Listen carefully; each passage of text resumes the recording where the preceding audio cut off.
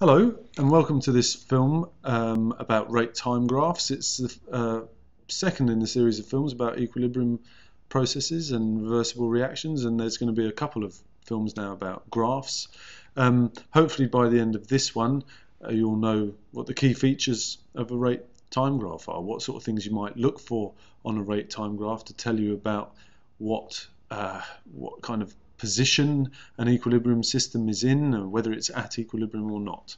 Okay, so let's start off by looking at a typical RateTime graph. Why is it called a RateTime graph? Well, because it's got rate and it's got time on the axes. That's a good start. Okay, so if you've got rate and time on the axes, you know you're looking at a RateTime graph.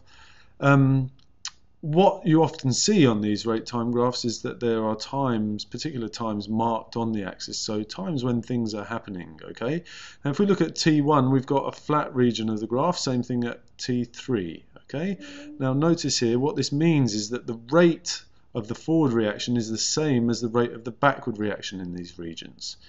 If the rate of the two reactions is the same, so remember we're talking about the forward and the backward reaction in any reversible system. If their rates are the same, then the amounts of A and B will stop changing. In other words, the macroscopic properties will remain the same. The concentrations of A and B will remain constant because the forward and backward reactions are occurring at the same rate. So flat sections here where the two rates are the same are clearly referring to system at equilibrium.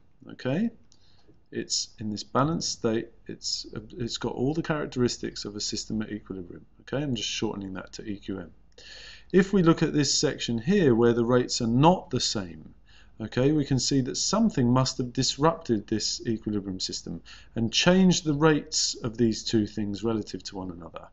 Okay, so this region here where the two rates are different is a system that is not at equilibrium.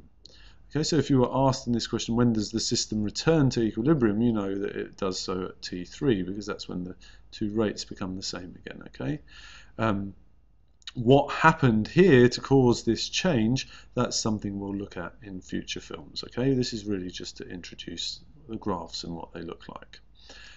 Okay, just casting our minds back really now to some things that will affect the rate of chemical reactions, because if we're looking at the sort of things that will change the shape of a RateTime graph, we need to consider what sort of factors will affect the rate of chemical reactions.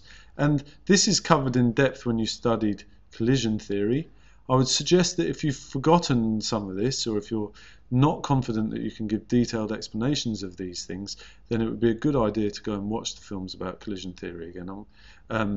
But let's just assume that we are confident with that. We should be able to explain why temperature, why catalysts, and why concentrations affect the rate of chemical reactions. Okay, and you should be able to do that in detail, talking about the particles colliding. Okay, so temperature, to cut a long story short, the particles are moving faster and hitting each other harder. Catalysts, they don't need quite so much energy to react, and concentration, there's more of them in a particular space. So all these things will affect the rate of a chemical reaction. We need to consider how they'll do so when we look at RateTime graphs, but we'll do that as we move through the other films. Just a quick note here is to say that pressure is often lumped together with concentration, and the reason for that is, well, because concentration is often given in moles per litre, so we're measuring how much of a substance there is in a particular volume. Okay, and pressure is also a measure of how much gas there is in a particular volume container. The higher the number of moles you have in a particular volume, the higher the pressure will be. So these are often kind of treated as very, very similar things. They're not the same, obviously, but they're often treated as similar. Okay, so that's a very brief overview of RateTime graphs.